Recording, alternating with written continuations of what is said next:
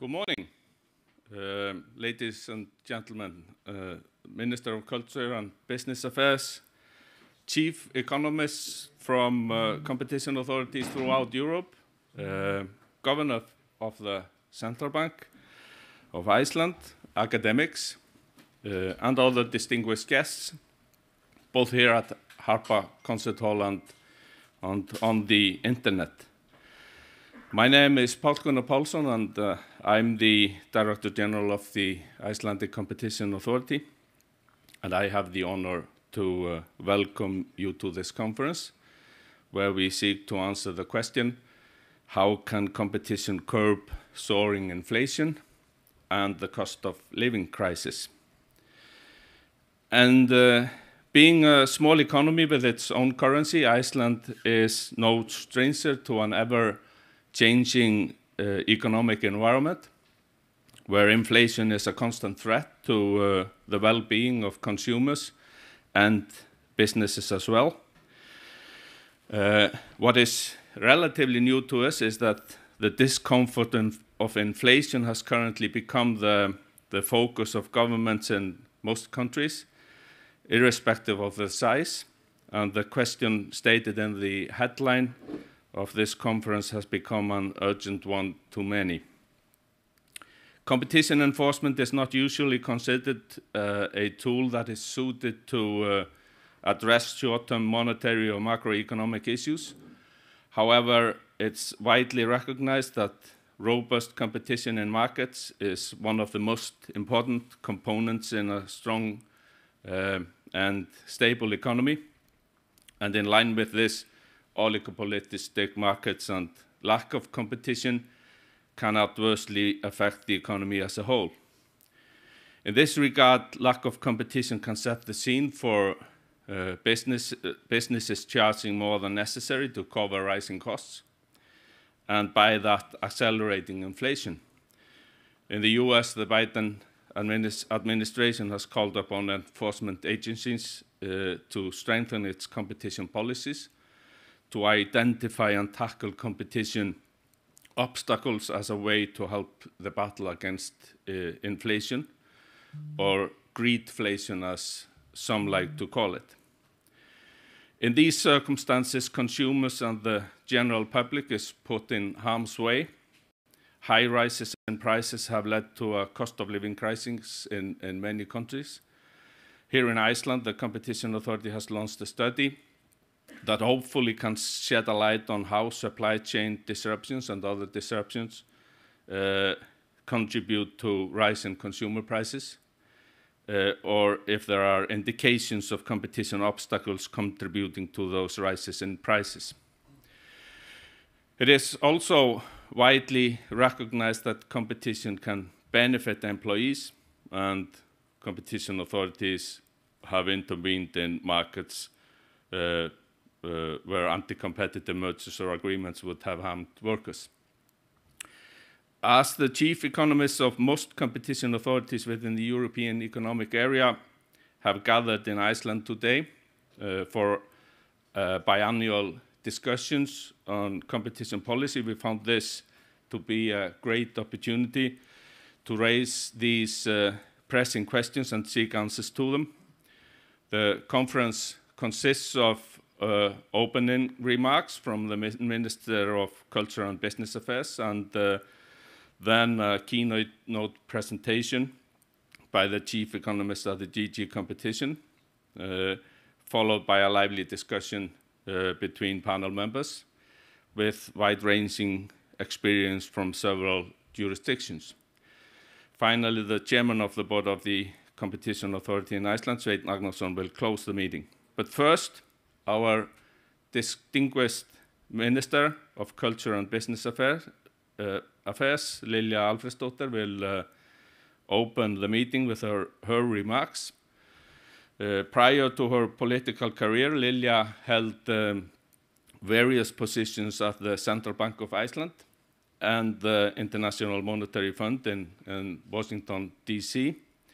Lilja holds an MA in economics from Columbia University in New York. Lilja, the floor is yours.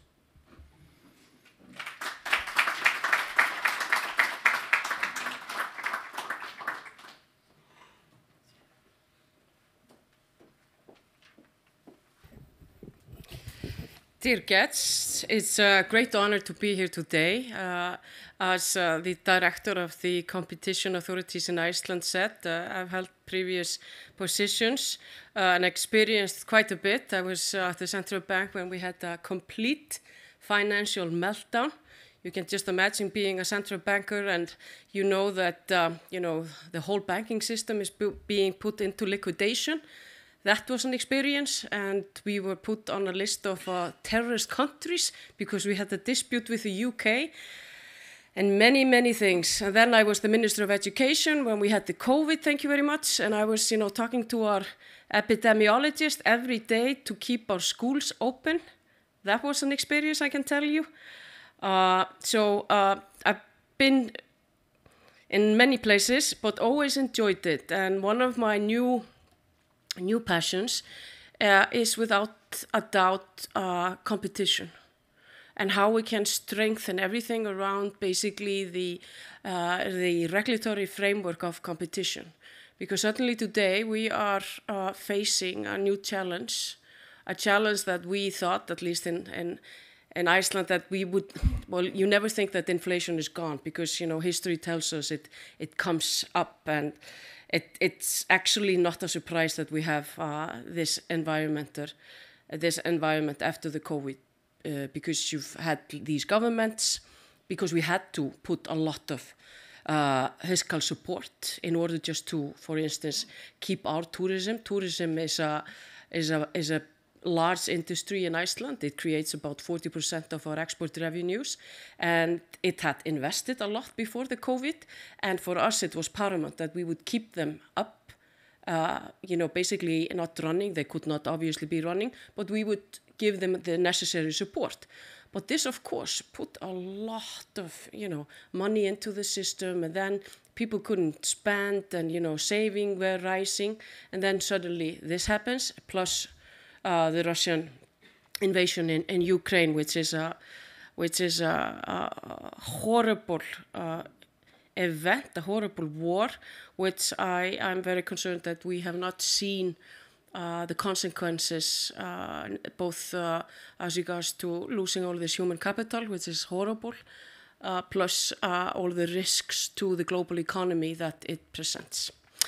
So competition is now, I want to learn everything I can about competition and how we can positively affect our economy and how we can increase competition, production, and make our economy more competitive than it has been. So, dear guests, after decades of fighting inflation in Iceland, we have, over recent years, enjoyed a relatively stable prices with low inflation and a rise in the purchasing power and an economic welfare of the general public. We were relatively quick to recover after the financial meltdown. Iceland has one of the highest GDP per capita. We have, since we have our distinguished governor here of the central bank in the room, we have pretty good reserves, and I would say that the economic management for the last 10 years or so has been quite sound. But in the 70s and the 80s, inflation was very high in Iceland. And I even remember it when I was 7 in the year 1980, and we were changing, basically taking up a new krona. And I had to learn everything about inflation at that time because you could basically see just the value of the money evaporate quite quickly. So we are kind of raised up with inflation, and we have more CPI indexed debt than I think many other countries because of this legacy.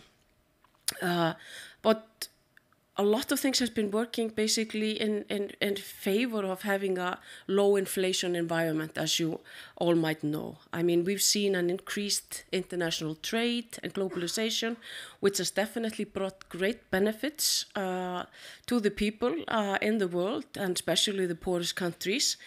And as you know, the World Bank has estimated that increased international trade has lifted over 1 billion people from dire poverty over the past 3 decades. And of course, the biggest variable there is the is the People's Republic of China, since we've seen tremendous changes to their economy and economic management. But this is a fact. I mean, they are basically the machine of the world, and they've been producing a lot of low-cost goods that is being shipped all around the world. But unfortunately, the world economy has recently suffered a number of challenges. And for the first time in 2 decades, there has been an increase in people living in poverty. And even though I want to be upbeat here and on Monday morning, but we definitely see that we see a rising numbers of people living in poverty, and the result of the war in Ukraine will definitely be a large contributing factor, and greater than I think that we are anticipating. And this is a worrying development, and we need to take it very seriously. I mean, all key economic management around the world, international institutions and the global powers, they will have to basically take this challenge on, because there will be a lot of side effects because of rising poverty. We will see increased movement of people that are difficult to place, because there has been such a big movement of people, but it's plus both it's the climate change, and then now with the war in Ukraine. And as we witnessed during the first months of the corona crisis period, the response from nation states to crisis periods is often to isolate themselves from the outside world. For fighting the virus, that strategy can indeed be successful, but addressing economic issues, isolation is not the correct path to take. And it was extremely, having this challenge, both just before, I mean, the US and China relationship has been, basically maybe not, they could have been working better on the relationship. And then you have the coronavirus and now the war in Ukraine. And we can see that even though we have a new president in the US, they have not changed their policy as regards to China and trade. And that is a concern to everyone, because if the hegemon of the world is behaving the way they are and not increasing globalization and trade, the side effects for every economy will be more than we anticipate. And as I said, the Russian invasion for Ukraine comes directly after the COVID-related recession, resulting in increased energy prices in Europe, difficulties and gaps in the food chain supplies, and in other areas resulting from the sanctions imposed on Russia. We will see prices for wheat and grain increase, as no less than a third of the global supply of wheat comes from Russia and Ukraine. And we can already see this in the prices in our goods of basket. The world economy, therefore, has some difficult issues to resolve in the coming years, as this recession and the following inflation can be somewhat directly linked to international man-made circumstances that we do know, however, foresee that will change in the short time. Nations of the world need to come together in efforts to fight the ongoing trend of isolation and rising trade barriers because of fair trade environment where companies compete on a level playing field. That is the most effective way of increasing the living standards and of the people living in the world of ours. Competition can be both global and local, and will deliver on a large scale and on a small scale. Globalization and international trade allows countries to capitalize on their competitiveness and increase the living standards of its citizens. On the local scale, competition contributes to effectively run companies and the efficient use of valuable resources. In an environment where companies are faced with competition prices cannot be raised on the sole reason of increases in input prices. In an environment of increased inflation, competitive pressure results in better run companies that will deliver goods and services to customers without excessive price hikes. An economy that thrives on competitive pressures will constantly deliver better living standards than less competitive economies and foster innovative companies that seek and develop new ways of manufacturing and delivering goods and services. That is the economy that we're aiming for, and hopefully many more nations will do so also. And I think that this is so important today, since we are fighting inflation, that we have a robust competition authority.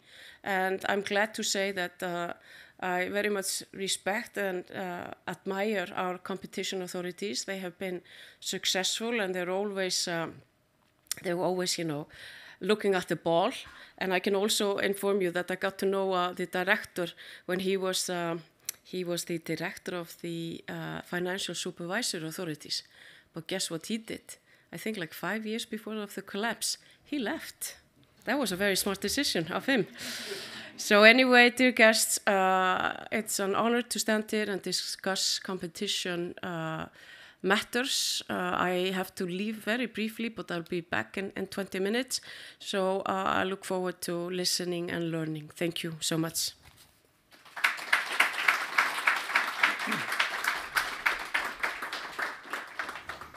Thank you, Lilja, for your interesting overview and your kind words towards the Competition Authority.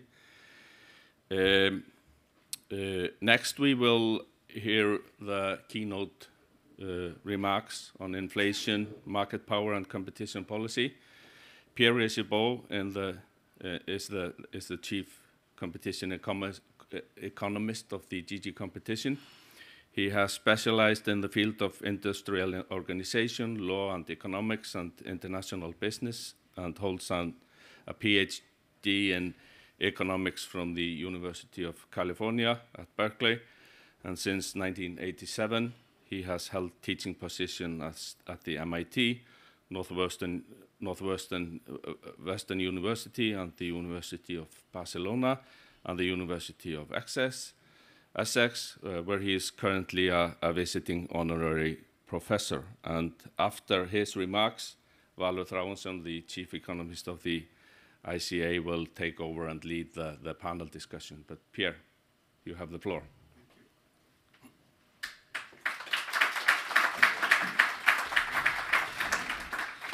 Thank you. I'm going to try something I usually don't do. I'm going to try to stay in the lectern because, walking around is a little bit crowded here. So thank you very much for having me in this absolutely beautiful place. Now, the first time I heard a few months ago that people in the US especially were worried about the link between inflation and competition policy, I was aghast, especially because the version in the US was not what can competition policy do to help, but is the fact that we know that concentration has increased the cause for inflation. So, but unfortunately, Margaret Vestager got interested in this, so actually I had to think seriously about it. And I'm going to present you essentially the result of those thoughts in essentially kind of 3 stages. The first one is going to take head-on the US claim that actually it's because we have more concentrated sectors than before that we have that big inflation, and you can guess what my answer is going to be. That actually makes very, very little sense.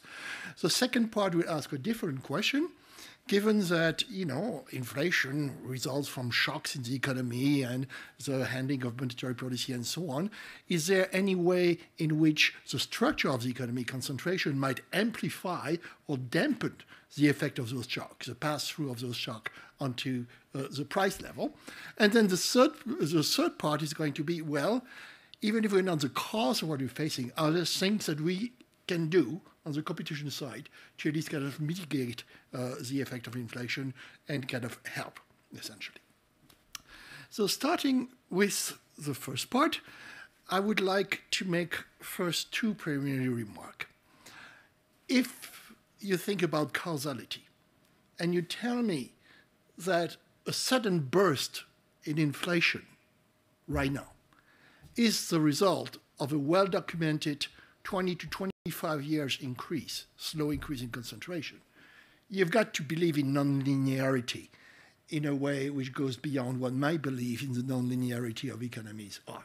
Nothing happened for 18 years, and then you've got this mushrooming of finally, this reckoning. You have to think that the economy works a bit like climate was. There might be kind of critical level. I don't believe that. So that's already a fairly strong argument for not believing that most of the inflation is due to the evolution, to the adverse evolution in the concentration of some industrial sector that has been documented in the US and in the EU.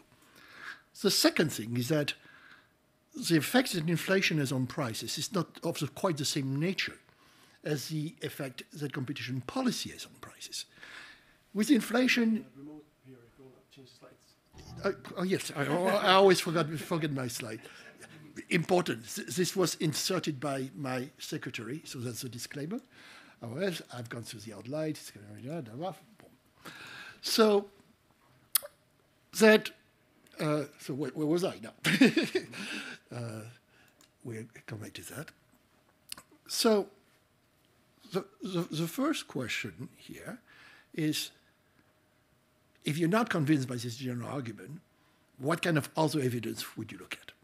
Well, the first things that you would want to do is look at the evolution of inflation over time, over a longer period. And this gives you the evolution of inflation in 2016. And of course, now, to the right, we would have a bigger spike. But you see, we've got very, very big spikes before. Okay? And clearly, there was no documented increase in concentration during this period. So it doesn't mean that current inflation is not the result of high concentration, but it tells you that you can have very high inflation without concentration being a factor at all. So that's the first point. The second, which is interesting, is to look at the rate of inflation. This is a bit 2 months old now, across the countries.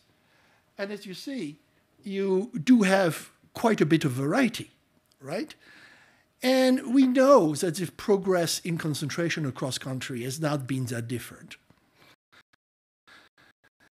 So if we really thought that concentration was the main cause of inflation, we would have to think, for example, that Lithuania has had much more, and the Netherlands has much more concentrated industry sectors than, say, Spain or Italy or France, which is not generally what we would think. If anything, we would think that the correlation would go the other way. So that's another, little piece that tells you that we're probably barking up the wrong tree if we want to action on a competition policy and its lack of enforcement and therefore the increase in concentration. The second thing is that it's kind of interesting that if you look at the inflation forecast as of, I think, 2020 or something like that, well, they were way off, right? Now, you'd think that if it was so obvious that increased concentration would eventually lead to inflation, and everybody knows there's been increased concentration, they would have gotten the expectation a bit better than that. Something that is, the end result of a long trend would not come as much of a surprise. So that's another, element in my case. So another important aspect is to look at the pattern by sectors. And here you have the classification by sectors. This is a graph which is taken out of the recent work of Tommaso Valletti, Jabor Loris, and Gabor Kolte in the Chief Economics team that has done a very detailed study of the evolution of concentration in different sectors. So you've got the ranking of sectors based on how much concentration has increased in those sectors. Well, now let's try to compare this with the rate of inflation that you see by sector. And if you look, for example, at communications, which was one of the sectors where you had the toughest increase in concentration, well, here actually, at that time, inflation was negative. And actually, if you try to correlate the sectors based on how much concentration has increased and what the inflation rates are, you actually get a negative correlation. And that's not that surprising, because if you look at this, the explanation is clear. I mean, the sectors that were affected by energy most are the ones that had most inflation. And that is the main factor. That has nothing to do with the level of concentration. Okay? A final argument, and that has to do with the points I made about the different kind of nature of the change in prices. If you have inflation, eventually things catch up.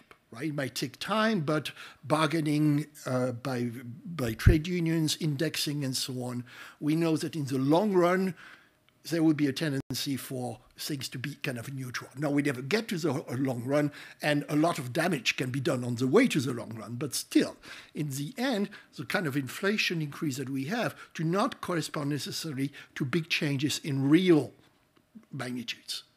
On the other hand, any kind of changes in the price levels that we affect through the implementation of competition policy, saying keeping concentration low because we block anti-competitive mergers, these are real increase in the purchasing power of consumers.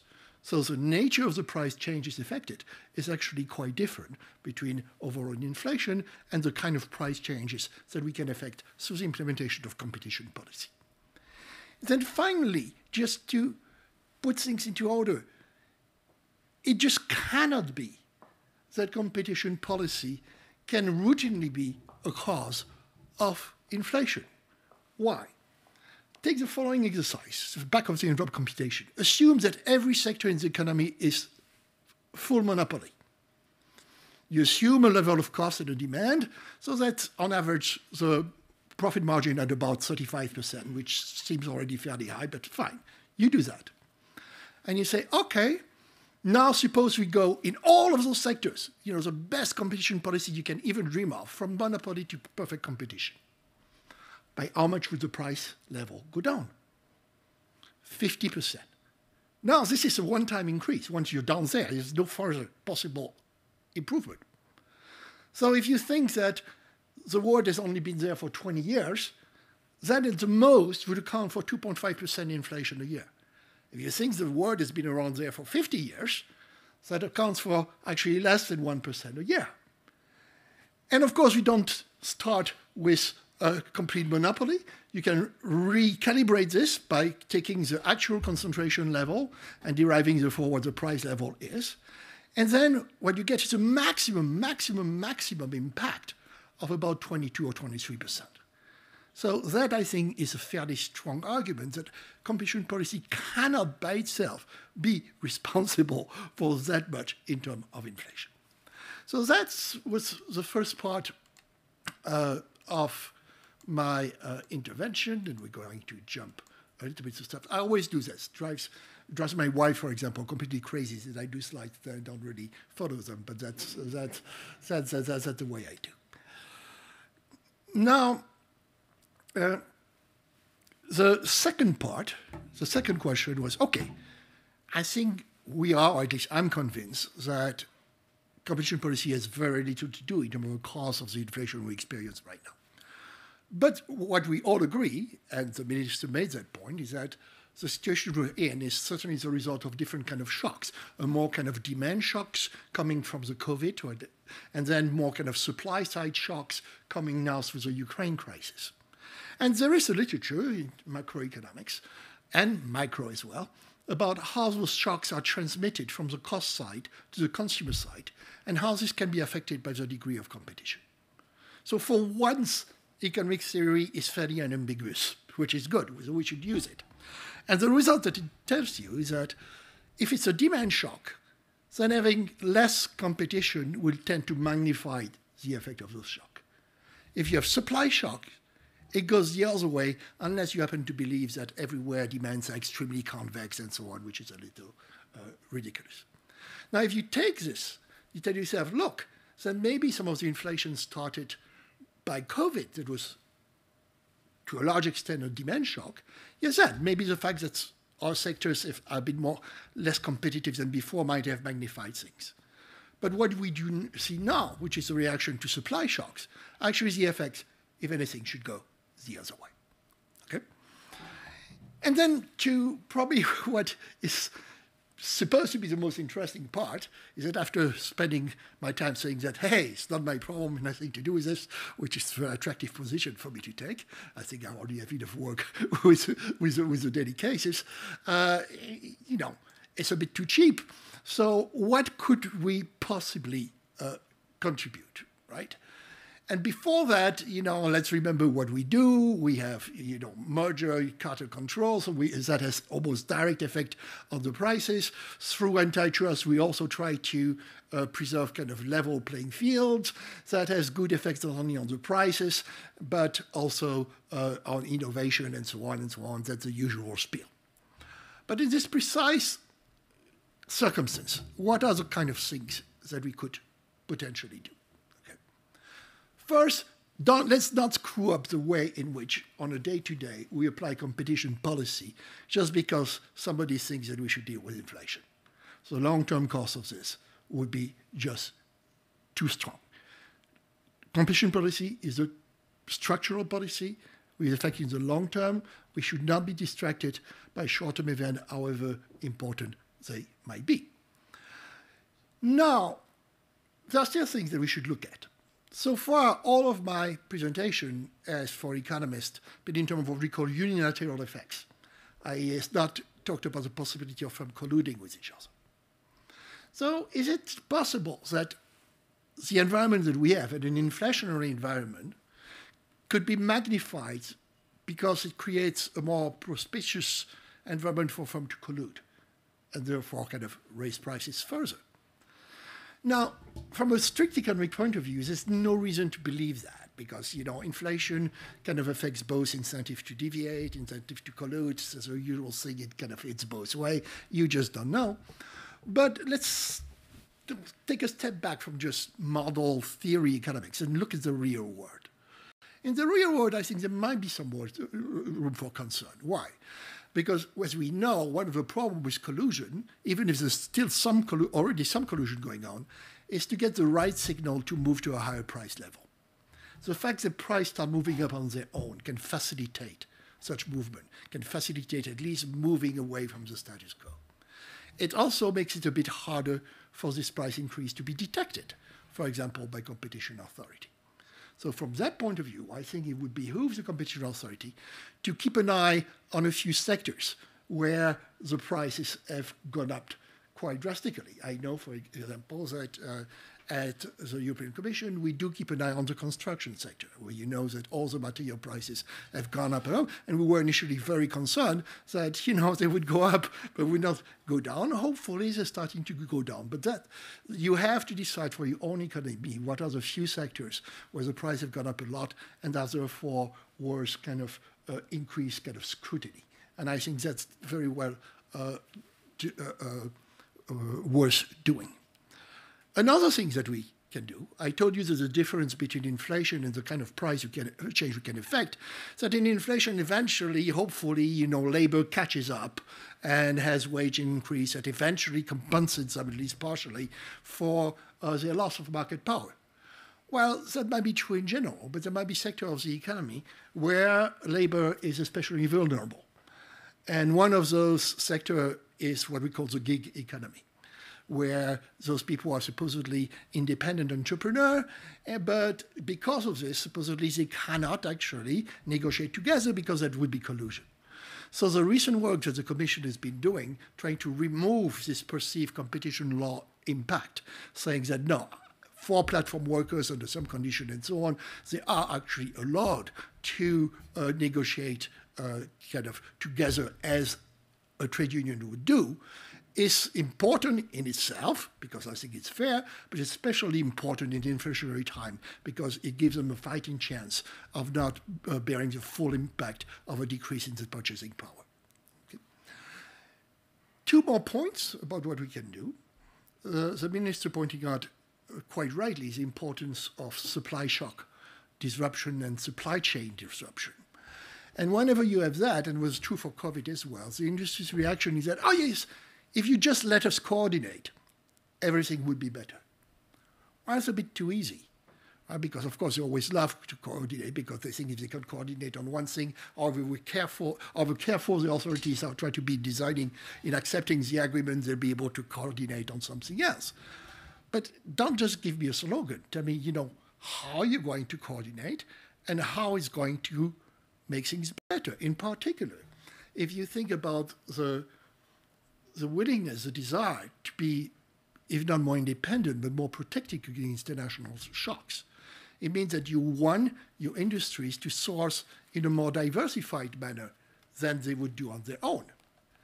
I remain to be convinced of why having them working together would lead to more rather than less diversification. I don't think there's any economic theory that says that if you coordinate, you're going to diversify more and therefore move more in the direction of what is good for the country. So we should be very, very kind of careful about those slogans. They always have a good reason to want to coordinate more. And that leads me to the last point. There will be, of course, other policies that will take care of the distortion and inflation and stuff like that.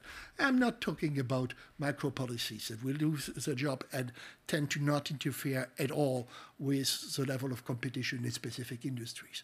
But there are always creative people who are going to tell you, we need to be independent in microchips. We need to do this and this and this. And some of this might be even, legitimate goals that are being pursued. But what is very important is to not let that contaminate basic principle of competition policy. So, for example, in terms of microchips, the approach was to ring-fence it and have a specific legislation that is based, on this concept of first of a kind, which has, its strengths and weaknesses. We can discuss this another day. But it's very important, for example, to not just say, we're just going to deal with those issues with the usual state aid principle, just fudging a little bit on the right. Because if there's one thing that you learn working as an economist at the Commission, is that if you start fudging, people are going to take it away and run away with it. And, before you know it, you will not have an effective competition policy anymore. Thank you very much.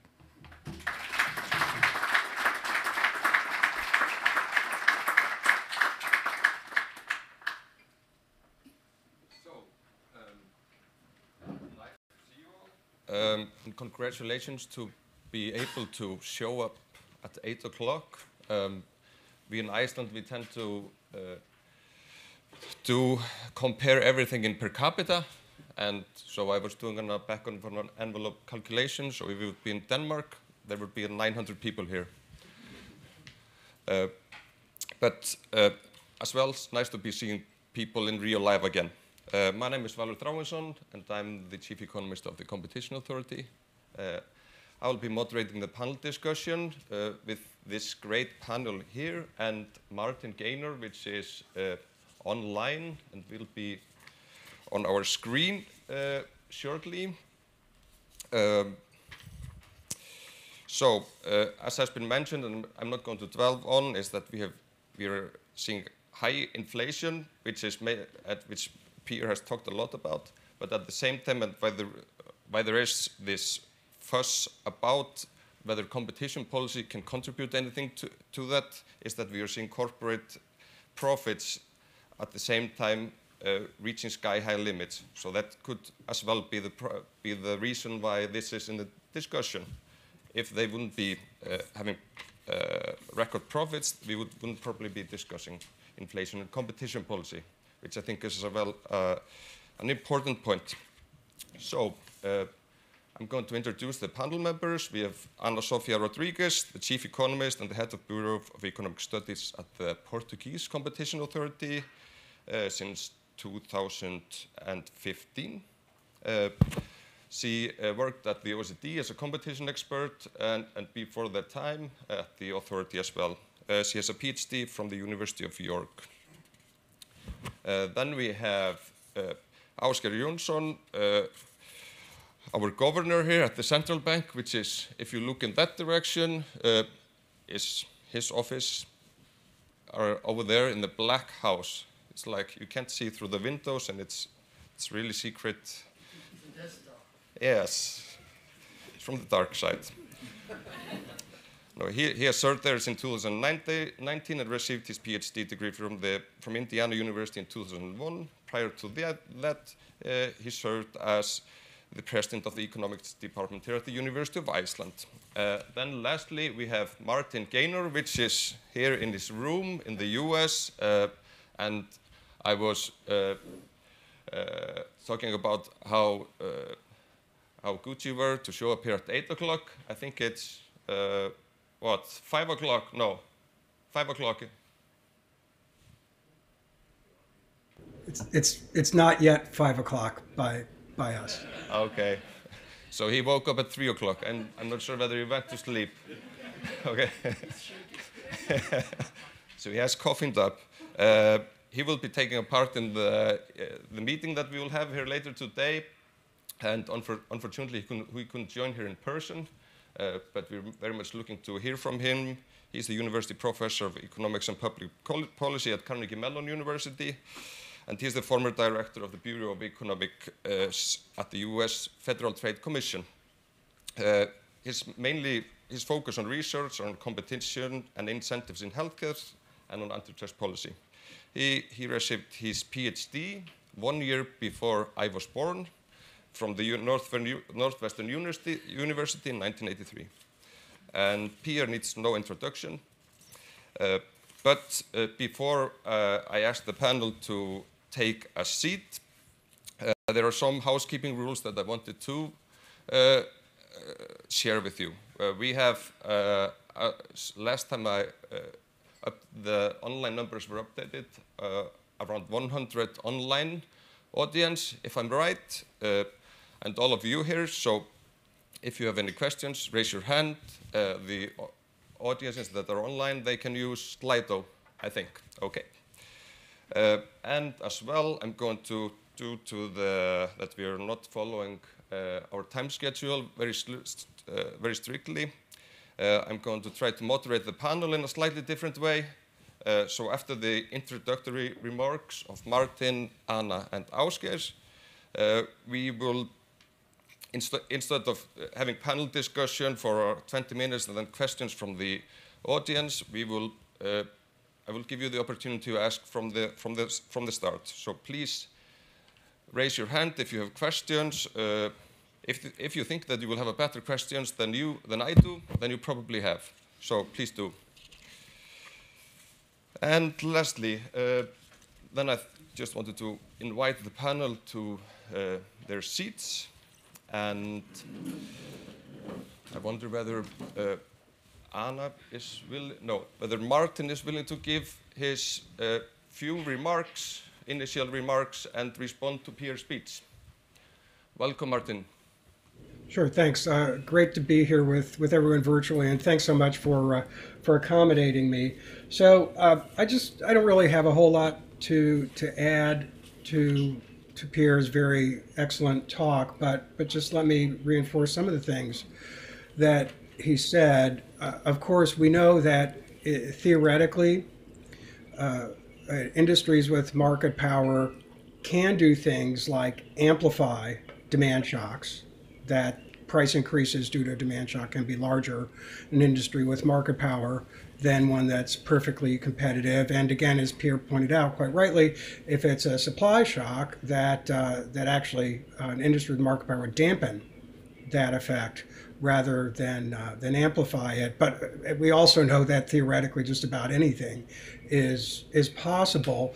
So a couple things about that. One, what we know from this theory tells us about one-time effects, not what macroeconomists, at least I used to learn macro back when I was a grad student before Valur was walking around this planet or toddling around this planet, but not what macroeconomists talk about when inflation, because that's an ongoing problem, not simply one-time price increases. But anyhow, this is an empirical matter. As Pierre quite rightly pointed out, the evidence just doesn't point in that direction. I do have just a couple other pieces of empirical patterns that I think might be useful to take a look at. If we could have the slide that I provided you with now, please. Yes. Thanks very much. And these are for the U.S. and these are just two graphs. One which Jason Furman, who's now at Harvard, generated, and the other Jose Azar generated. The one on the left has four firm concentration ratios and inflation from 2020 to 2022, and you can see that it's basically a flat line. You just don't get any relationship between price increases over that period and concentration by industry. And the right-hand one, which Jose generated, is he generated measures of markups using the methods that Jan de Loker and Jan Eickhout have used, and then looked at the correlation of those with inflation over the same time period, 2020 to 2022. And if anything, it's negatively correlated. So that's consistent. Again, both these are consistent with things that Pierre said. And actually the latter, I don't want to push this too hard because, and I'm sure neither Jose nor Jason would either, these are not causal associations necessarily, but the latter, the negative relationship, is consistent with the kind of patterns that we can get in some theoretical models with regard to the effects of supply shocks, right? You can get a dampening of those things in industries with more market power. So anyhow, I think the evidence just doesn't line up with the claims about market power not just being a cause of inflation, being even a substantial driver of inflation. It's not to say it can't contribute to some degree, but we're just not seeing patterns in the data that are consistent with that. I'm done with the slide, thanks. So what about antitrust enforcement or competition policy? Again, I concur with Pierre, but one thing I do want to say is I think that there's really a very limited role here. For one thing, market power is really not the primary source here. There can be some bits and pieces here and there. But also it's important to realize that when it comes to enforcement, as everybody knows, things take a really, really long time. If you want to have an impact on inflation in real time, antitrust enforcement is not the policy lever for you, because from the day you start thinking about an issue to the day it's resolved is typically years.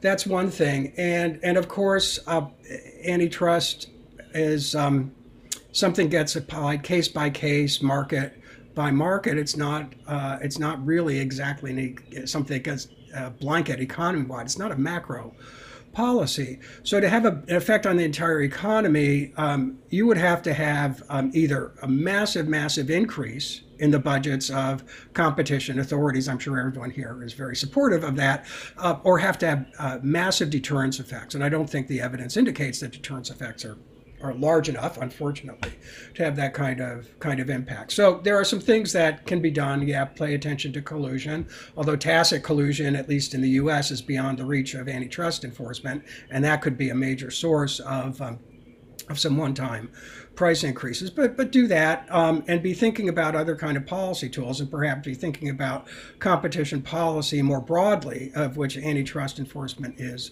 one component. Thanks very much. Thank you. Anna. Well, thank you, Valur, and I would like to thank the Icelandic Competition Authority for having me in this great panel, but also for welcoming the ICA Chief Economist meeting. It's really a pleasure to be here in Reykjavik. Now, I couldn't agree more with all the points that Pierre has set out in the beginning, in particular regarding causality.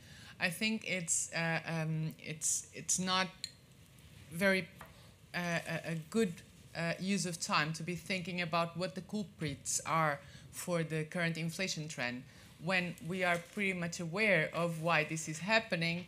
It has to do obviously with the energy prices that has soared even more after the war in Ukraine started, about the prices of food, about when we reopen the economy following the lockdown measures. It's about obviously maybe government stimuli as well, and bottlenecks in supply. So we have a pretty clear idea of what is driving the current inflationary trend.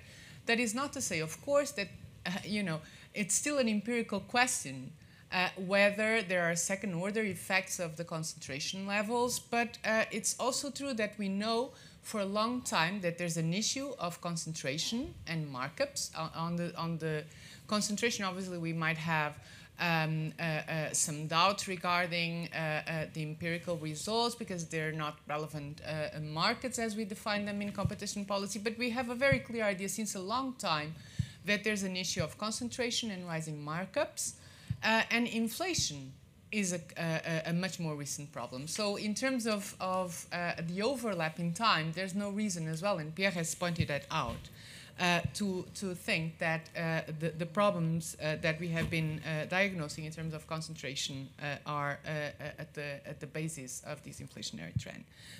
Now, we also know that theoretically there's no reason to expect the pass-through of cost increases to be bigger in monopoly than in other more competitive markets. Now, all that is true, but we also know that both inflation and lack of competition lead to higher price levels. Lack of competition leads obviously to it has an impact on the level of prices. It's not so much about rapid increases in prices.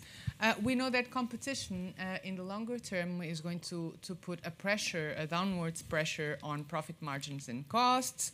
We know also that there are several empirical studies that point that competitive markets reduce the vulnerability of price levels to swings in capacity pressure, that firms in industries with lower search and switching costs or otherwise with higher search and switching costs have in industries as such, firms will more likely appropriate and benefit from inflation in the form of larger markups. So now, what is the role of competition policy in all this? Certainly, I agree that it's not a lax merger control that underlies the problem, but that doesn't mean that there's no role for competition policy. And on here, I'll touch upon two aspects. One has to do with competition enforcement, and another one, which I think has not been so much discussed up to now, is on competition advocacy, which I think is very important. And in our experience at the Portuguese Competition Authority, there's a few things that I would like to share. In terms of competition enforcement, obviously we know that, and I think that's not debatable, that it can contribute to controlling price levels, and it is key in deterring conduct that may make the price levels higher and thus worsen the problem of inflation. Now here I think it's important also to be aware that there's a lot of talk about how by firms now how they are going to react to inflation. This can be genuine discussions on costs and how prices will evolve, but they can also be invitations to collude. And I think that this price signaling is something that merits a lot of attention from competition agencies, particularly if they're used to disguise a cartel. Now, in terms of advocacy, and I hear there's a couple of things I would like to say. First, that as we face the double challenge of having to recover our economies and dealing with this inflationary trend, I think there's more arguments now than ever before to claim for pro-competitive reforms aimed at reducing barriers to entry and expansion, at reducing search and switching costs. This was actually something that the ADC, the Portuguese Competition Authority, did in April last year. We sent a report to the government arguing in the favor of such policies. We argued for the implementation of recommendations that the ADC had been issuing for a long time in various sectors, structural sectors, from energy to transport to ports, also to liberal professions, and highlighting a number of principles that should be embedded in the design of the recovery and resilience plan, be it through the reduction of barriers to entry, be it through competitive neutrality in state aid and in deploying state support to the economy, being in optimizing public procurement, and I think all those measures are more important maybe now than ever before. Now, a last point on some issue that, at least in Portugal, we have also been dealing, and that has been the focus of some of the recommendations by the ADC, which has to do with price controls. we know that in times of inflation, it's more likely for governments to introduce price controls. We also know empirically that there seems to be an indication that price controls do not have a significant impact on inflation, but we know that they pose risks to competition. If you put the caps on prices too high, you might provide a focal point for collusion. If you set it at too low a level, you may induce exit. You may induce even further supply shortages, which are at the basis of the inflationary trend now. So here I think it's very important for competition agencies to raise awareness as to the risk of price controls and encourage alternative solutions that are less restrictive of competition. Thank you, Anna. Ásgeir, you're the next. What I would like to add before you give your initial remarks is the following. We have seen that Pierre and the other competition economists here that are sitting on both sides of you, they are not very convinced that they have a big play to roll here, which is probably the case, the reason why we have central banks around the world. But still, I would like, if you could touch on that in your initial remarks, whether do you think market power or increased competition has some kind of an effect of the ability of the Fed on the effectiveness of its monetary policy as well? So, yeah. Well, thank you. I mean, first of all, I want to make a couple of points. First of all, I think that the causation is actually in the reverse. I think that it's not that not that actually competition leads to inflation, rather that high inflation leads to a lower actually competition, because the inflation basically clouds the price signal, and that's the experience of Iceland. We were practically the last country in Western Europe to kind of like get out of the 70s, 80s inflationary times in many ways. But at the same time, it is my belief that our entry into the European Economic Area, which happened in 93-94, which led to both increased competition and also the removal of quite many trade barriers, was a significant factor for Iceland to move into a lower inflation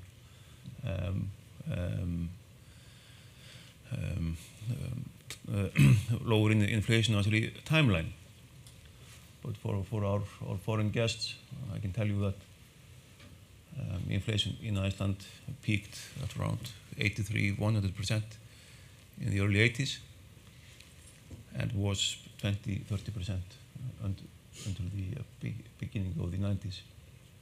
There are a couple of other things that happened also, like that we kind of adopted a fixed exchange rate. So I think that our entry into the European Economic Area and the increased competition that followed that, and also what also followed our entry into the European Economic Area was a greater focus on competition or authority, or basically follow the market. In international trade, which I did study, many years ago, small open economies, they always face the problem of scale versus competition, or the number of companies that you have and the scale. And that's why foreign trade and free foreign trade is the most important thing for small open economies like Iceland. So that is a huge thing.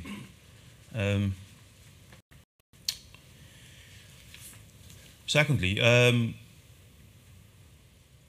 I think that when you talk about inflation and the effect of competition, it does matter if it is a supply shock or a demand shock. because if inflation is mainly supply driven, as we've seen mostly, competition is a much lower factor than if it is a demand driven inflation. And we actually have both things, because what we've actually seen, for example, in the stock markets,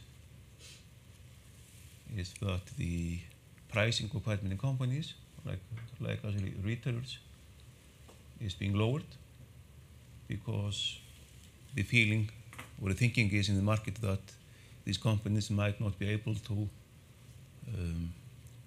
actually kind of like pass through the higher price of imports or inputs into the outgoing prices. So I think that we are mainly seeing a supply shock, although there is a demand aspect to it. But it's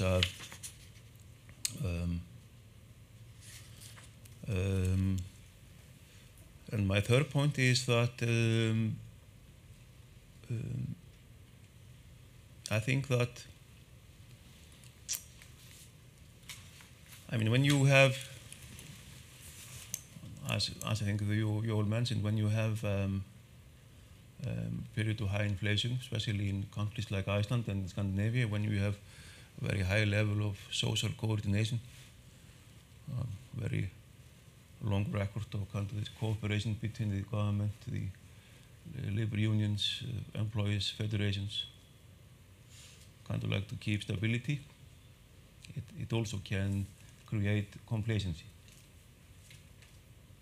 because usually corporates that are oligopolistic or lack or somehow have are in a market power situation, they usually do their labor policy quite well, and quite often the unions become quite kind of a kind of partners in what they are doing. And I think that is a actually great risk also, because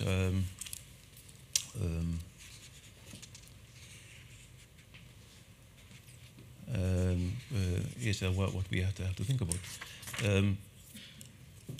And my fifth and my last point is that concerning inflation and competition in the medium term to longer term, it's a question of how fast innovations are adopted or taken up in certain markets.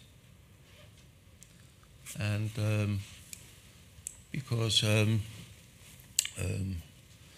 there are a number of goods that are on a that their price is basically trending down. It not always shows in the CPI, giving it there are quality improvements, like personal computers. But basically, since I've bought my first computers, the price has been relatively similar for decades, but the quality is always improving. What I'm basically saying is that competition, especially new entrants, are really necessary to bring new cost-saving technologies into the market, and which is quite important. So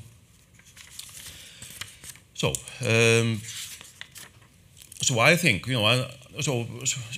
just to actually sum up, I think that my main worry is that inflation will lead to a lower competition, and we might see kind of a corporate sector in Iceland that is more complacent, more is using kind of a factor input pricing to basically pass through higher costs, and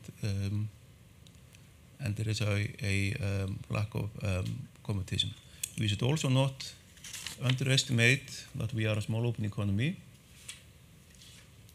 and inflation expectations are not just a matter for the central bank or interest rate decisions. They're also they can be coordinated, and it's quite important that we, as I said, that the demand aspects of the inflation are not turned into higher markups, that the shortages that we see on goods are not turned into higher markups, and I think there is a role for the competition authorities in Iceland as well as the consumer watchdogs. As we're seeing one dog over there, Breki.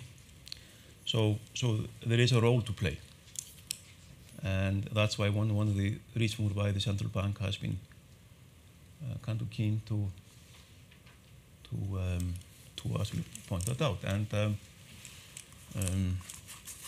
as I said, from our experience, from taking inflation down in Iceland, which was a success in the early 90s, a great part of that was an increased awareness to both competition and prices in the market. So we should be focused very clearly on that. And the reaction of the competition enforcer in the panel in respect to Ásgeir's points. I would re-emphasize a few of the points made by the rest of the panel. I think for Martin made a very important point about the fact that given the resources that would be needed and the times that would be needed for competition policy to do kind of anything on the scale that is required to deal with inflation, that's the wrong tool. But what if we would turn it around? I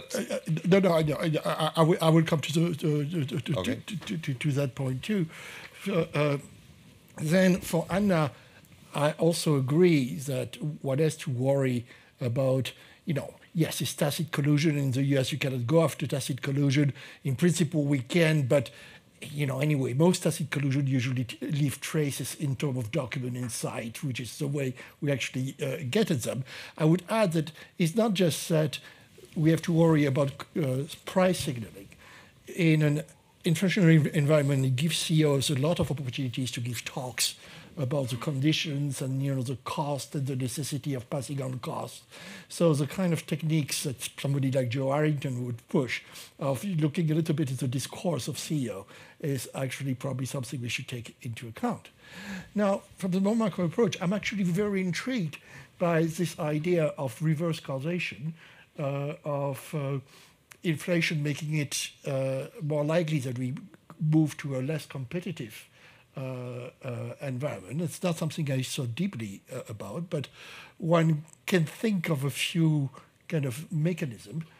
One is, it might just be that, it's hard to manage in an inflationary environment. And maybe large companies are relatively better suited to survive in inflationary environment. So when you have high inflation, you have an exit of smaller companies, which in normal time might be more efficient and impose competition, but might not be able to face those circumstances. That's one of the mechanisms I think of. The second is the one you mentioned, and linked to a point that I made, is that's this kind of pass-through mentality, that when everybody is raising prices and so on, it's much easier to just say, I'm sorry, customers, don't get mad at me, I'm just passing cost. And it's harder to get. And also, you're right, there's also a question of mentality. If you think you can just pass on the cost, you're going to worry a little less about being efficient and so on.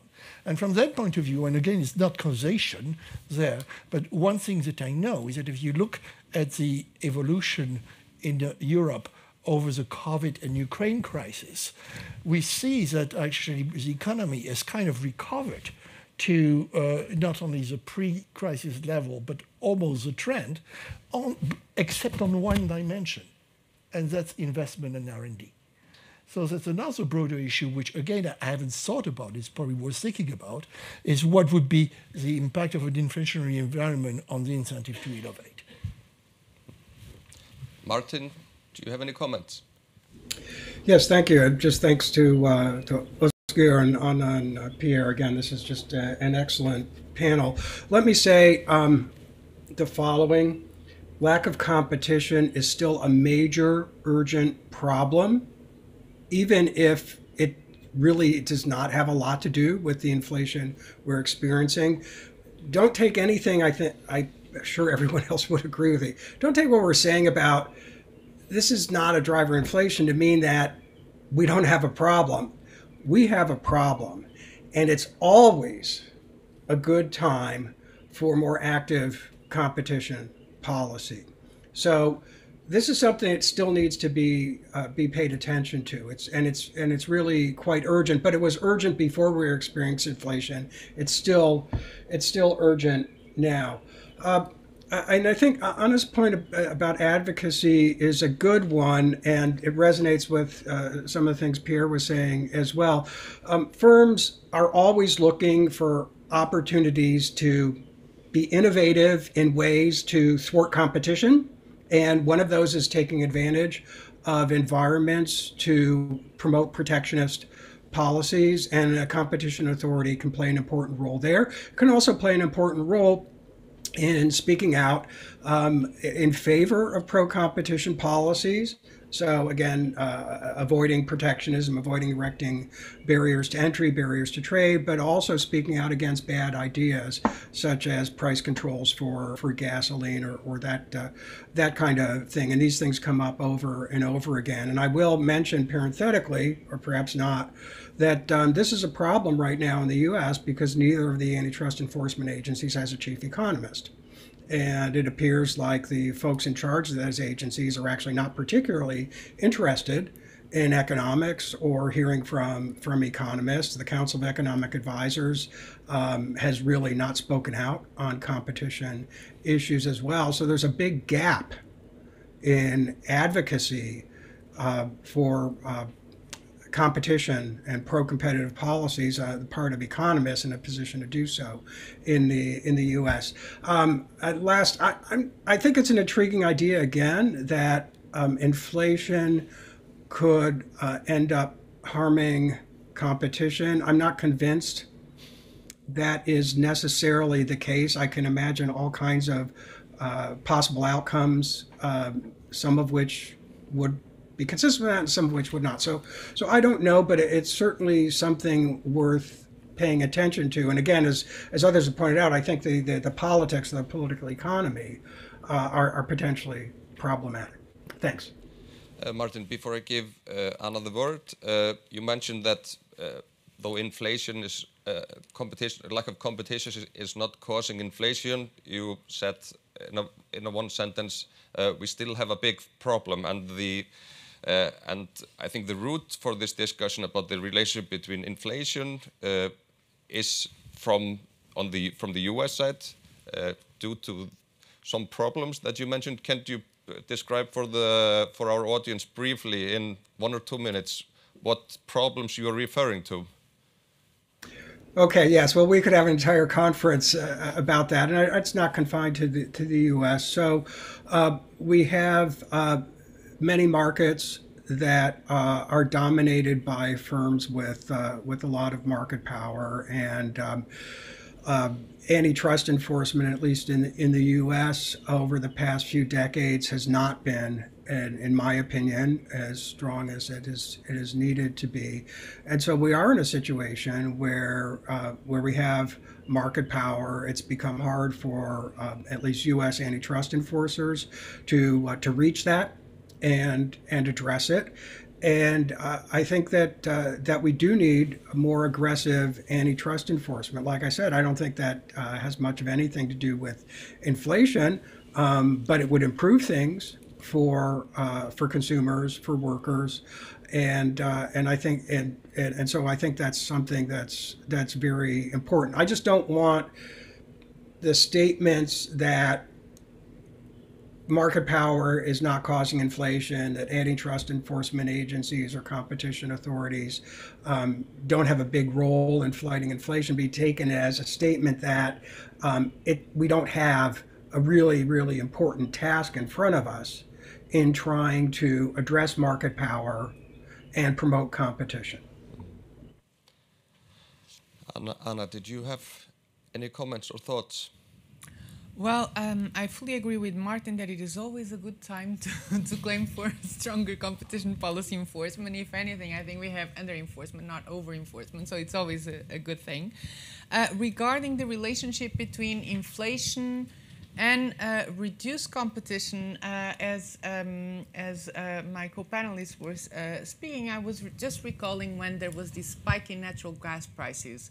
I went to visit Venice at that time, and I recall that all the Murano glass manufacturers were mentioning how many firms had closed at that time. Obviously, there are shakeouts as there's these price spikes in energy, or that might have obviously impacts in terms of market structure, at least temporarily. Whether that's permanent or not, that's a different issue. So in terms of comments, that's it. But I know, Valur, that you want me to speak on labor markets. I don't know if it's now or later on. We are always running out of time, but before we maybe move into the labor markets, are there any questions from the audience? There's one in the back. There's one in the back. Just throw it. Yeah, throw it.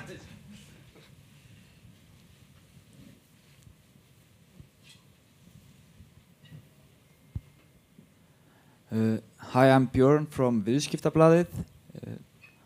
So I'm a journalist for the English-speaking here. My question is to Ásgeir. You talked about that higher inflation would harm competition. So I would like to ask how regulations from the central bank, like for example the regulation from September last year where you set the payment at maximum 35% for housing, how does that rhyme with the idea of competition, and how does could it be that regulations from the government can harm competition?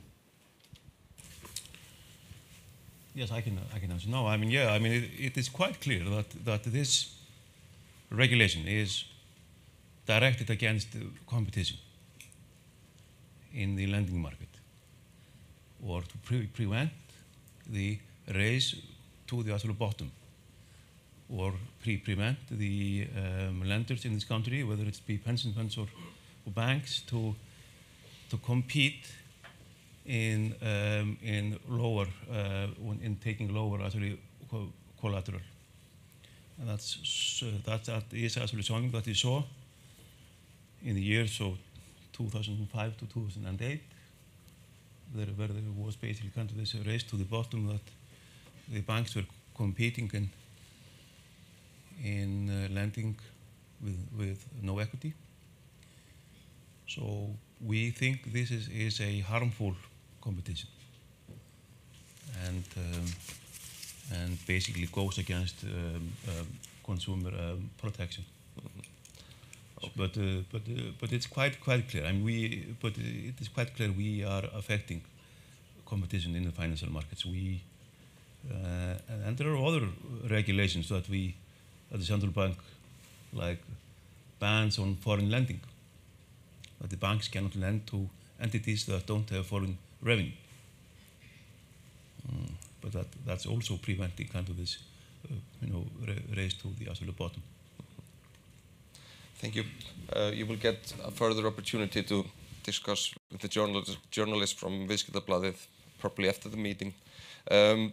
So if we step back a little bit and go from the focus on the causal relationship or the correlation between inflation and competition policy, there are the other aspects of it, as since high inflation leads to lower purchasing power if the wages do not follow. And then I'm interested to know what are the researches and what does competition policy tell us about labor markets and competition? Anna. Thank you, Valur. Okay, so we've been discussing about competition policy, inflation, and consumers. But if you take a 360 degrees approach to what are the strains that inflation can put on citizens, you have their role as consumers. We talked about that and how competition policy is important to impose discipline on prices.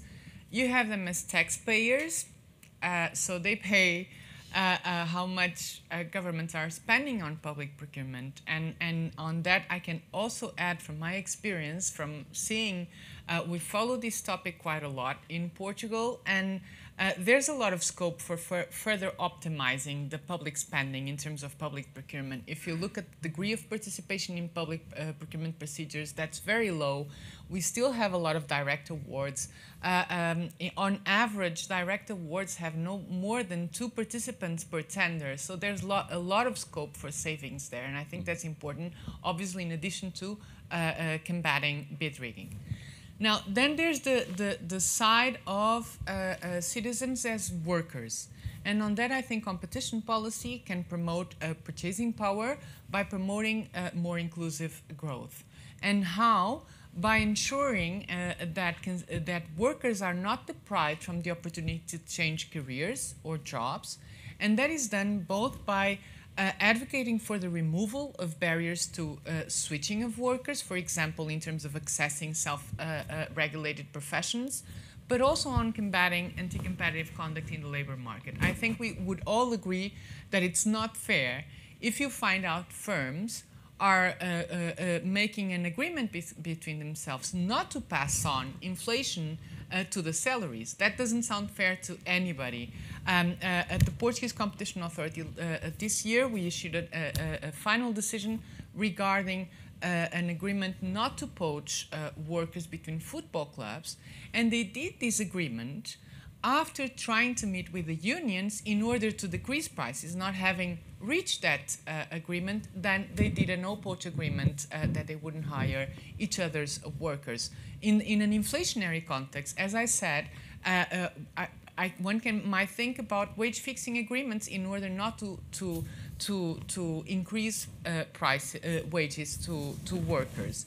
That is important in terms of the harm it may do to workers, but not also, because that distorts allocative efficiency. It distorts price signals in the labor markets, and thus can also does a lot of harm to consumers too. This is a priority area for us at the Portuguese Competition Authority, and I think relevant for ensuring purchasing power. Mm-hmm. Thank you, Anna. We're almost running out of time, and I'm wondering, is there anyone that has a final question or for the panelist, apart from the journalist from Viðskiptablaðið? One question per person. Breki, do you have any thoughts? Yeah, short question. Is it on? Yeah. We discussed inflation as a bad, and trying to challenge you a bit. Can it sometimes be something which is good? I was thinking about sustainability agreements between companies, which is a debate that is now raging, that sometimes it can be acceptable from a competition law perspective to actually allow agreements between companies if there is a small reduction of competition but great benefits to consumers. But that, since green innovation is costly, that might also result in higher prices and perhaps an increase in inflation. So, yeah. And my name is Páll Gunnar. I'm from the Swedish Competition Authority. Thank you. Is there anyone at the panel that... Yes. I can answer that. It's not really linked that much to inflation, but it's an important policy question. And from that point of view, frankly, the basic principles are already there, and they are horizontal guidelines, right? The only reason we let you cooperate is if you can convince us that there are kind of enough synergies that will be passed on to consumers. Now, we do this both explicitly, if you give you outside of the exemption, and for the exemption, essentially get the exemption under the presumption that if the market shares are small enough, the harm to consumers is going to be small, but also it's much more likely that if small firms get together, there's going to be some efficiency benefit in terms of economy of scale, scope, and things like that. So the logic is there.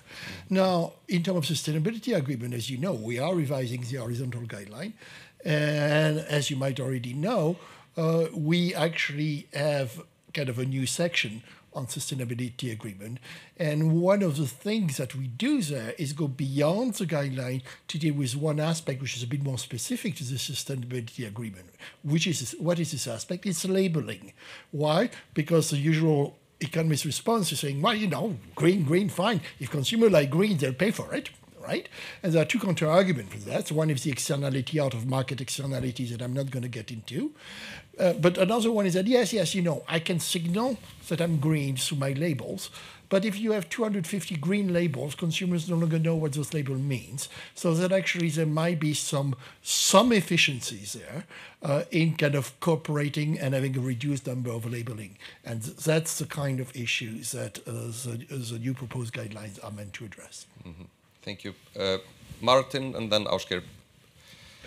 So I think first I'll concur with the other points. It's certainly possible that firms can do something collaboratively via joint venture or some other kind of thing that ultimately is pro-competitive and benefits consumers, whether it's sustainability or some other area. However, I think that we have to be very careful here. Antitrust is already quite difficult and challenging, and sort of adding in all kinds of goals on top of competition or separate from competition, particularly if they conflict, makes a very difficult task that much more complicated. And it's not obvious to me that competition policy is the right policy lever for these kinds of social goals. We know that that competitive markets don't function optimally under another number of circumstances, but making them less competitive is not the obvious best way to address those things. And so I think one has to think very carefully about these things and not simply jump to lax competition enforcement as a way to achieve these social goals. Ásgeir.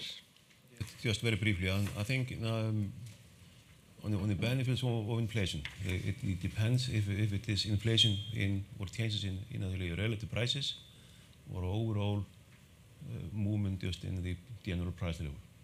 Because there are benefits from changes in relative pricing that come from real that actually carry a real economic message, and one can very easily maintain, for example, that some of the inflation that is now passing through is justified, as you mentioned, just that because the price of energy or fossil fuel energy was just underpriced in many ways.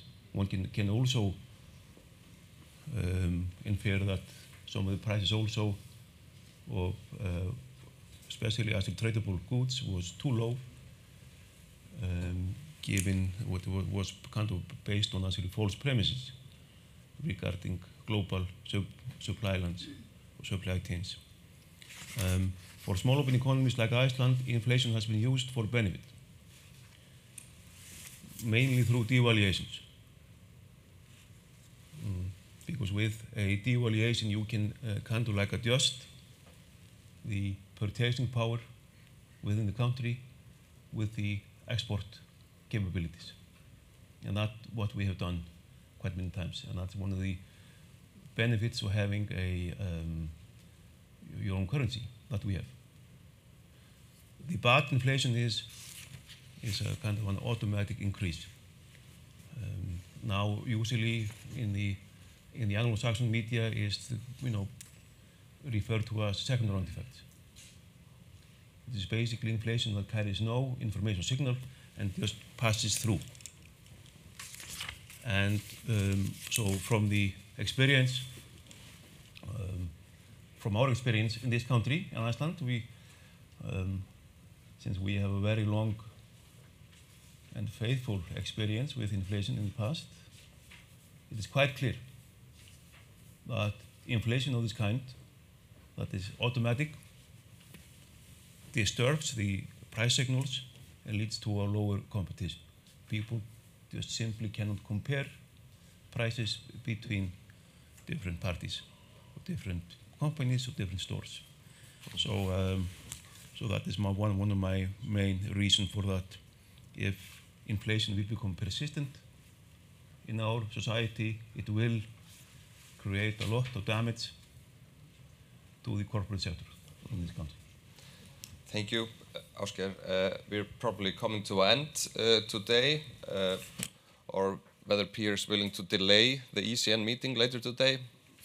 If we want to continue with our discussion here, okay, we will not delay the ECN meeting. We have great speakers here today, Lilja, Páll, Pierre, and our panelists that we're very thankful for having here. Before we end, I have one question, or two questions, and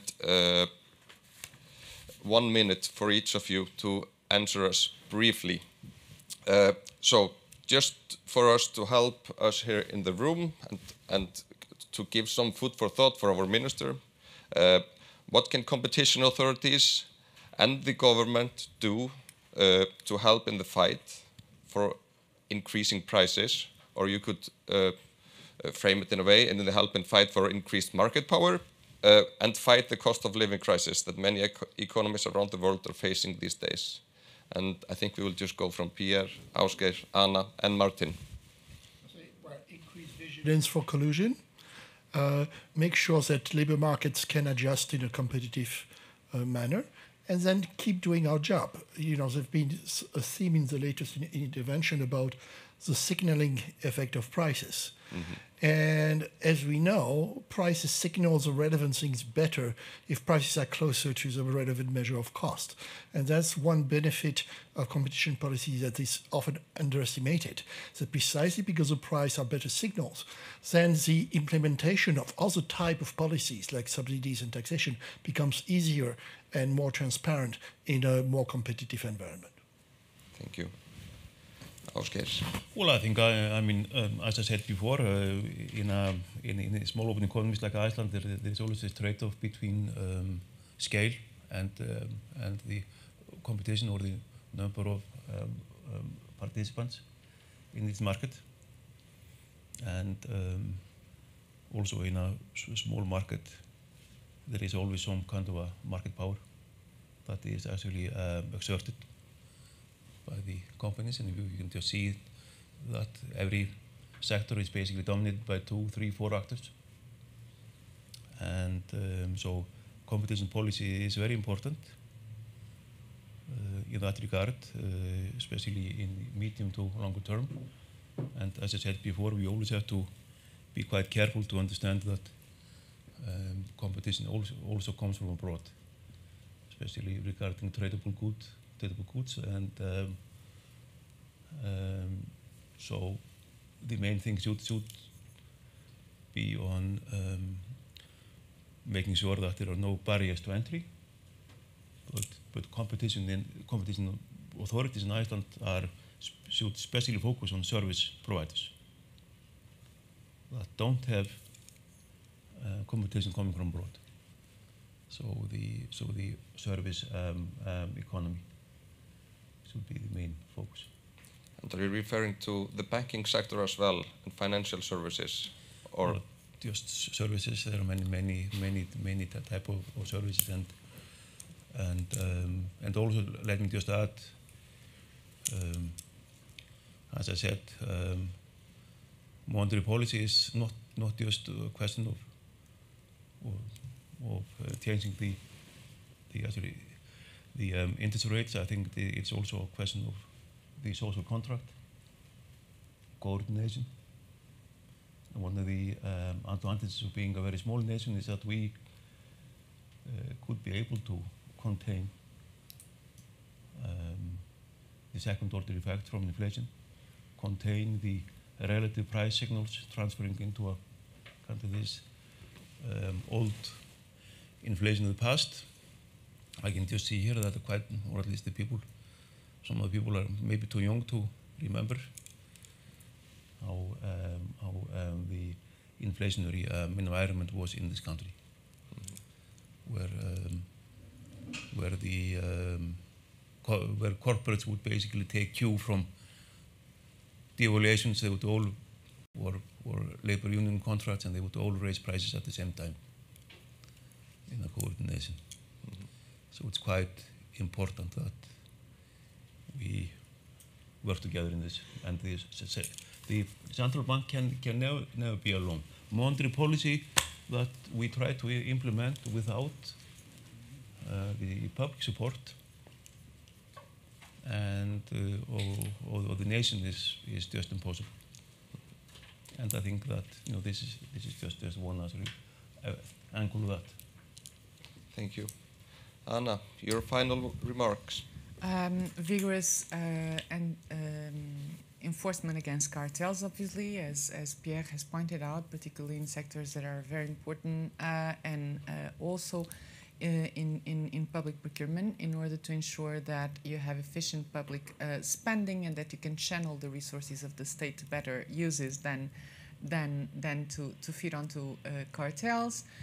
Then I think, in addition to all the advocating for lowering barriers to entry and to showing how this can help also the industries and markets react to supply shortages if you have lower barriers to entry, also keep an advocacy role, because there's a lot of government intervention at times like this. And when you see, for example, public information, if you have interventions like administrative price levels, and you have regulators publishing information on margins or reference prices, it's important to signal the risks that brings to competition. I think that's a very important role for us to play in terms of competition right now. Mm-hmm. Thank you. And Martin, you're the last in line. Thanks. Well, I'm going to reiterate what others have said. Enforcement agencies should do what they do, and that's just as before, because it's important. It remains important. Avoid getting distracted by these calls for inflation fighting. Some of it's unavoidable, so there will be congressional calls, say in the U.S., to investigate gasoline prices. That happens with some regularity. As a matter of fact, when I was at the FTC, we had some economists who were spending a fair amount of their time on an ongoing basis keeping track of the gasoline industry, not because we ever found evidence of anti-competitive activities there, but because we knew there would be calls from people in the U.S. Congress for the FTC to investigate, and we needed to be ready. Unfortunately, that prevented us from devoting those resources to working on things that actually mattered for competition. So stay the course, resist temptations like that. And then I think it's important, very important, that competition economists, competition authorities have a seat at the table in economic policy more broadly. As the other panelists had pointed out, and Anna just gave some great examples of this, there are all kinds of economic policies that are getting formulated, particularly in times like these, and competition sometimes gets left out inadvertently. And so folks in central banks, folks in departments of labor, folks who are working on regulating energy sectors, healthcare sectors, et cetera, where government plays a large role, should have competition economists that they can call on to get their expertise and opinions on that. And I think that's actually something very important. It's always important, but particularly now when so many things are happening. Thank you, Martin. I would like to thank the panel for lively discussions. But lastly, for our last 5 minutes, I would like to welcome Sveinn Agnarsson, the chairman of the board of the Icelandic Competition Authority, to close this morning conference.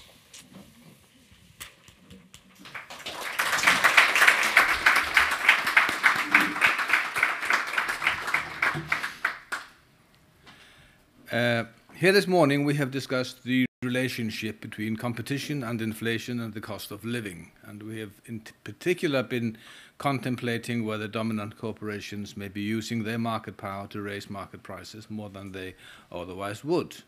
And some authorities maintain that this greedflation is an important cause of the rising prices observed all over the world. And these ideas are of special importance for a small economy like Iceland, where the domestic markets are generally characterized by oligopoly, 2 or 3 firms completely dominating the most important markets. It is, though, difficult, as from what we've seen this morning, to blame increases in concentration on the rising inflation rate observed. Studies do show that there have been moderate increases in concentration both in the Europe and in the US over the last years, but this is a slow trend, and a slow growth rate cannot explain a fast growth rate like inflation. And we do, of course, know today that the roots of the current inflation can be traced to rising energy prices. There is ample evidence that shows that market power may most certainly cause high prices, but not rapidly rising prices, and there is a difference in these. So classical competition policy is mostly concerned with things like market controls, market control, antitrust, and proportionality, and market distortions brought about by state aid. And that remains the case. The conservative nature of competition policy and competition authorities make it difficult to interfere in the workings of the market, like fiscal and monetary authorities do. We have also seen, for instance, that competition policies take a long time to have an impact, and that is far longer time than we would think would be than corresponds to the current rates of inflation that we have seen. So what then can we do? What can competition authorities do, and what should they do? Incentives have not changed. Firms will not change their behavior, and inflation may indeed facilitate collusion, at least tacit collusion, by giving a signal of price increases, making anti-competitive behavior much harder to detect, provide excuses for firms who are wishing to engage in communication, coordination, and cooperation. And how then should the agents, authorities respond, including the Icelandic Competition Authority? Well, by maintaining their vigilance, look for signs of potential collusions, carefully examines the policies pursued to fight inflation, and make sure that they do not contaminate the basic principles of competitions. Keep an eye on key sectors where the prices have increased considerably. And we should also remember what has been said here about that the lack of competition is still an urgent problem. We do not necessarily have over-regulation. We most likely have under-regulation. It is important, though, to be aware of the role that inflation can play. We have discussed here how inflation can impact on market structure, how inflation can have an impact on prices, on the public procurement, on the labor market. And that is all something that we should be very much aware of. In competition, we have seen the need for more advocacy, that people should be thinking about pro-competitive reforms, of possibly reducing barriers to entry in certain markets. We have also been having here discussed to raise the awareness that changes of price controls may have on different sectors in the economy. I think all these issues are very important for us here in Iceland, because precisely we are a small open economy with a history of high tradition and a history of persistent inflation. And that is something that we should take from this meeting today. Before closing this conference, I would like to thank the participants in the event. Special thanks go to Lilja Dögg Alfreðsdóttir, Minister of Culture and Business Affairs, Pierre Régibeau, Chief Competition Economist at the DG Competition, Sofia Rodrigues, Head of the Portuguese competition authorities, Martin Gaynor at the Carnegie Mellon University in the United States, and Ásgeir Jónsson, Governor of the Central Bank of Iceland. I thank you all for attending the meeting in person or online, and thank you for your participation. I do hope that you all enjoy the rest of your day. Thank you so much.